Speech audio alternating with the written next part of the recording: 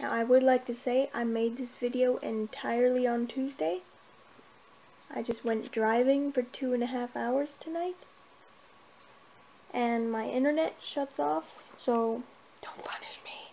Dun dun dun dun dun dun! This is Royal Custom! Hey Jesse, you asked me if I had any weird addictions, and my answer is... yes. Yes. Yes. Yes. Yes. Definitely yes. Well, I have to do the handshake elbow thing on somebody. Might as well be Peanut.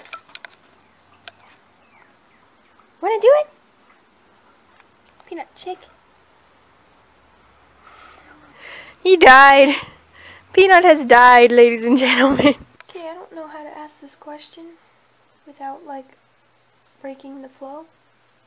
So I'll just break the flow. This week I've noticed that I have a honesty problem.